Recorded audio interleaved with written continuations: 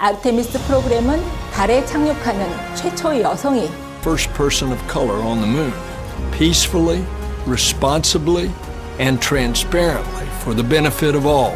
지속 가능한 우주 탐사를 위해 국제 협력을 강화해 나갈 것입니다. 안녕하십니까? 반갑습니다. 대한민국 과학기술정보통신부 장관 임혜숙입니다. 빌 넬슨 나사 청장님, 아르테미스 약정에 이미 참여하신 8개 국가 기관장님들께도 인사드리겠습니다. 오늘 대한민국을 대표해서 아르테미스 약정에 서명하게 된 것을 대단히 영광스럽게 생각합니다. 특히 아르테미스 프로그램은 달에 착륙하는 최초의 여성이 배출된다는 점에서 공학자이자 여성으로서 개인적으로도 큰 관심을 가지고 있었습니다. 아르테미스 약정이 목표로 하는 평화적 목적의 우주 탐사와 투명성, 안정성은 지속 가능한 우주 탐사를 위해 매우 중요하고 보편적인 원칙입니다. 대한민국 정부는 아르테미스 약정의 추가 참여를 통해 이 같은 취지에 동참하고 향후 우주 탐사 분야에서 국제 협력을 강화해 나갈 것입니다. 한국은 내년 8월에 달 궤도선 KPLO의 발사를 앞두고 있습니다. 한국항공우주연구원과 나사의 긴밀한 협력을 통해 KPLO를 성공적으로 발사, 운용함으로써 아르테미스 미션의 착륙지 선정에 기여할 수 있도록 적극 지원하겠습니다. 이와 더불어 한국천문연구원에서는 CLSPS 프로그램의 무인 달 착륙선에 탑재하기 위한 과학 탑재체를 개발 중에 있습니다. 앞으로도 한국 정부는 아르테미스 프로그램과 후속 우주 탐사 과정에서 한국이 기여할 수 있는 분야를 적극 발굴하여 지원해 나가겠습니다.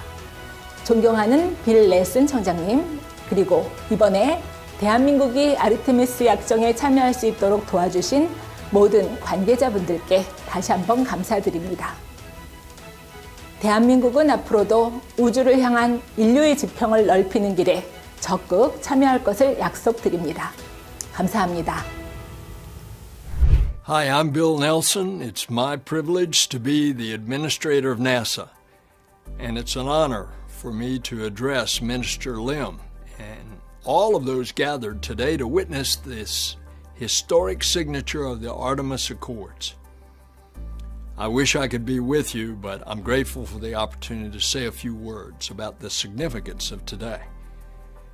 Under the Artemis program, the U.S. will land the first woman and the first person of color on the moon.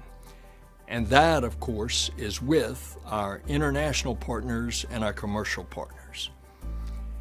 We'll establish long-term exploration on and around the moon for the first time. And then we'll take what we learn on the moon to send humans all the way to Mars.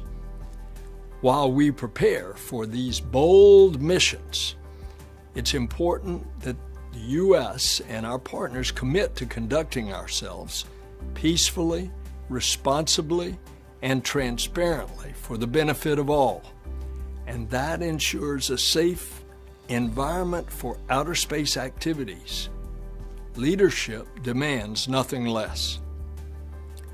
The Republic of Korea's signing of the Artemis Accords builds upon an existing, growing, and a foundation of collaboration for many, many years, and now between our two space programs.